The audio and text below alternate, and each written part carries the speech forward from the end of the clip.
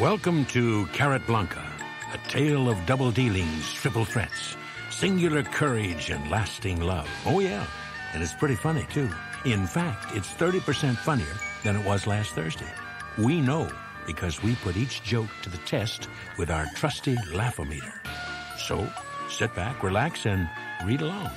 And each time you hear Sam's knock, knock, knock, you'll know it's time to turn the page.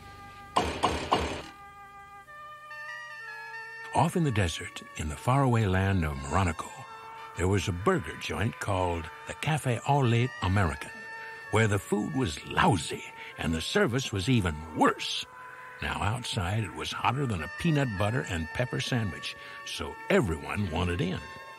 And once they were in, they danced and laughed and sang along with a Daffy Duck named Sam, who tickled the ivories. All right. Hey, Bugs, let me ask you something now. Listen, who's got trouble? We've got trouble. How much trouble? Too much trouble. Well, now don't you frown, just knuckle down and knock on wood.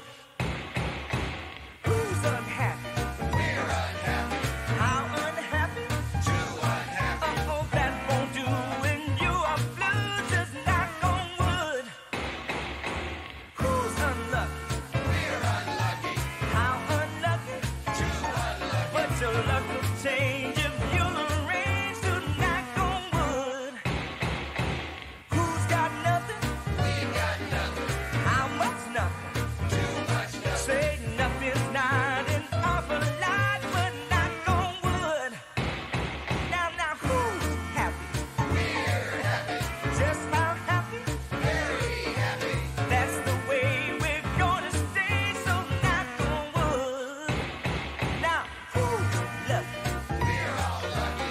Just how lucky? Very lucky. Well, smile a thing and once again, let's knock on wood. Knock, knock. Yeah.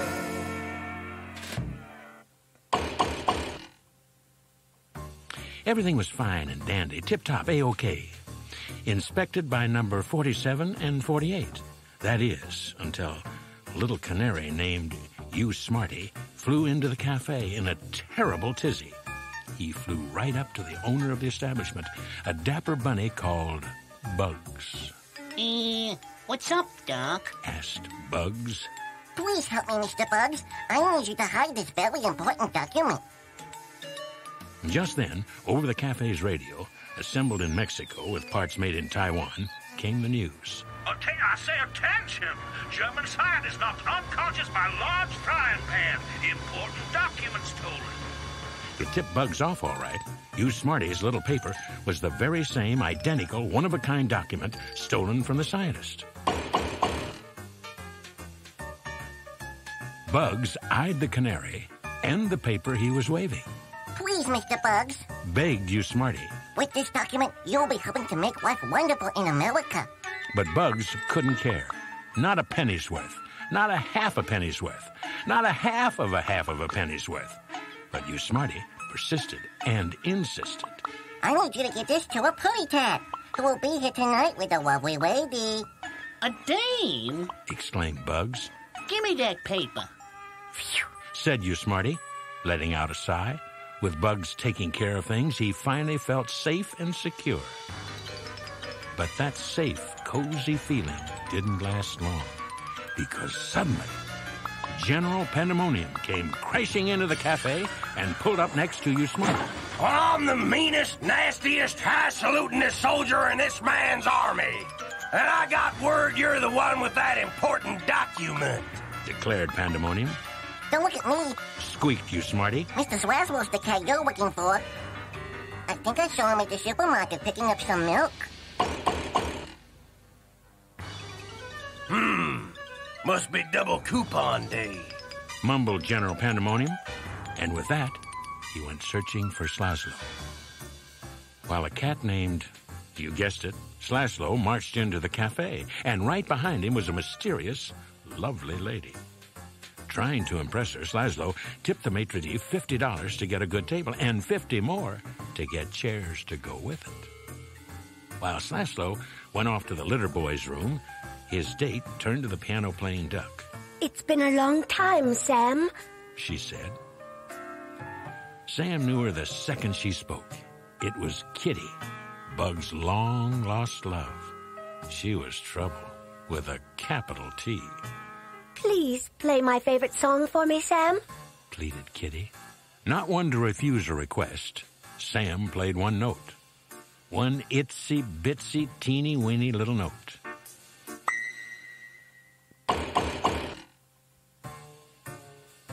In an instant, Bugs appeared at the piano. I thought I told you never to play that song. He shouted. She made me do it. Cried Sam. It was her. Bugs whirled round and saw Kitty. Kitty? He stuttered. Seeing Kitty again made Bugs remember how the two of them had been in love long, long ago. He remembered all those hugs and kisses and meatloaves they'd shared. They traveled, they laughed, they even bunny-hopped at the coconut grove. Then came that rainy day at the Paris train station when Kitty left Bugs her sad, sad letter that ended it all. Dear Bugs, I cannot go with you. We're different, you and I. Remember, we'll always have Pongo. Now that particular day was well in the past, but Bugs remembered it like it was yesterday. Well, actually, the day before yesterday. That night, after the cafe had closed, Bugs tried to drown his sorrow in a carrot juice smoothie. Of all the juice joints in all the countries and all the worlds, she picks this one, he said as he gulped down his sweet concoction. He was one sad bunny. Just then, Kitty burst in with a heart-stopping, life-shattering, can't wait a second longer, full-blown emergency. Bugs, please help me. She cried. They've arrested Slaslo. Bugs glared at Kitty and said, I stick my cottontail out for no one, especially someone who stole my goyle. Kitty began to cry softly. Okay. Turn off the waterworks. I'll help you, said Bugs. Ooh, I'm such a sucker, he added. When Bugs arrived at the police station, General Pandemonium was grilling Slaslo like a Salisbury steak. How many times do I have to tell you? Shouted Slaslo. I don't have that document. But the general wasn't buying what Slaslo was selling. Bugs thought fast and hopped into action. Listen, Sarge, He said to the general. You don't know nothing about interrogating. Let me show you how it's done.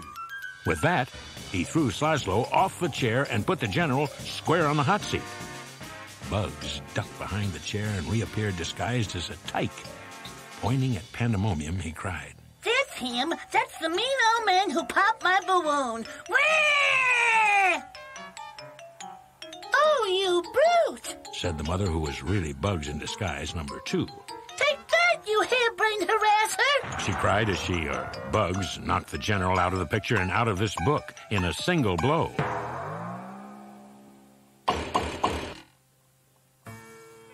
Now, Slaslo, Said Bugs. it's time for you and Kitty to get out of Carrotblanca.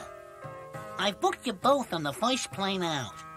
Slaslo looked at the tickets and ungratefully replied, What, no first class? And as if I haven't done enough already, said Bugs. I've also brought you a little going-away present. What was it? It was the top secret. Confidential. Keep your mitts off stolen document. Secret plans for making funny noses and glasses. This is going to make me so filthy rich, I'll have to take a bath every day, cried Slaslo. Before they left, Kitty turned to Bugs and said, Bugs, I don't know if I can leave you again. Listen, said Bugs. if you don't go with him, you'll regret it. In this crazy world, the lives of 3 people don't amount to a... Yeah. Interrupted Slaslo. Hell of greens. We know. Gotta go. Say goodbye, dear. Soon after the plane took off, Kitty looked over to see Slaslo wearing a pair of the funny nose and glasses, laughing at himself in his handheld mirror. She realized she'd made a big mistake. Knowing that cats always land on their feet, Kitty jumped from the plane, landing square in the middle of Bug's waiting arms as her parachute flopped down over their heads. So what could Bug say at a time like this? He's looking for you, kid. They headed off into the evening fog as Sam played Kitty's favorite song. You must remember this. A kiss is still a kiss. A sigh is just a sigh. The fundamental things apply as time goes by.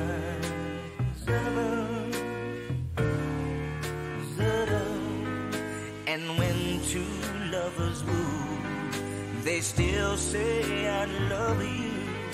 On that you can rely. No matter what the future brings as time goes by.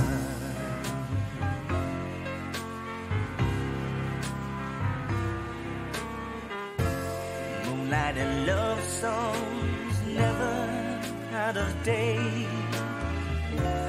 Hearts full of passion, jealousy and hate.